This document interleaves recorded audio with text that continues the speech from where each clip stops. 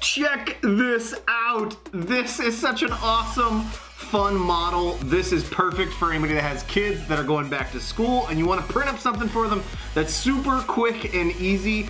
This is a robot pencil dispenser by Tanya Wiesner.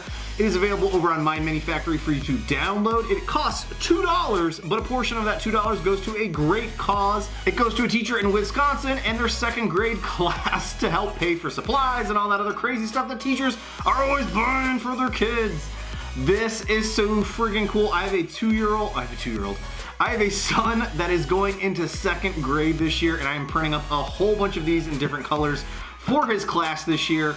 This thing is really super simple. It's basically 4 parts. You've got the body, you've got a head, you've got the antenna, and then you've got a back portion here that everything basically snaps together. I have used some super glue here to attach the antenna. The back here just snaps in place. And then on the inside, you're gonna use these little metallic pencil sharpeners.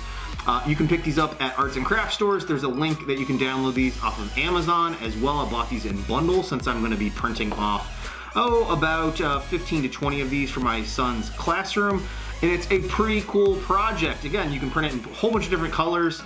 This was blue. I used a silver pen just to give it a little bit of highlights and robotic shine here, and drew in the eyes.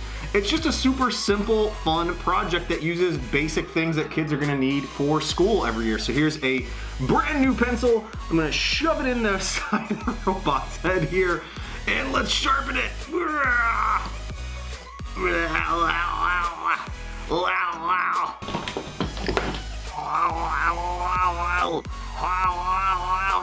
I mean, it helps if you add the sound effects when you're doing it as well. It's it's like a robot throwing up pencil shavings. I like to think that it's eating it, but it's kind of going the reverse order there. Then once you're done sharpening up your pencil, you can just sort of tap it and it'll shake loose all of the shavings that are on the inside. If you ever needed to remove the back, you can pop that back open. This is pretty tight. I ended up using a rubber mallet to secure mine in. And it's not really going anywhere, which is awesome. Again, just to make sure that the head doesn't fall off for any of the kids in the class, I probably will just secure a little bit of super glue here. Snap that on and then let it sit and dry. So again, super quick and easy print. I just wanted to share this with you guys. Again, you can pick it up over on My Mini Factory. I'll have links down below.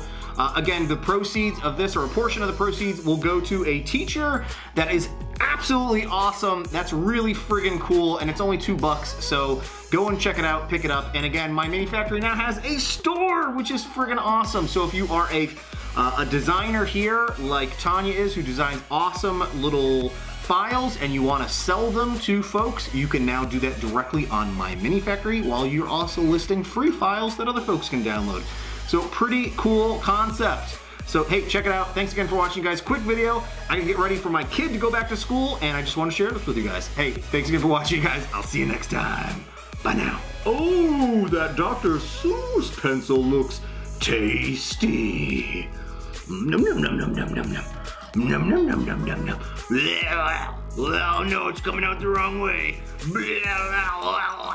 Wow.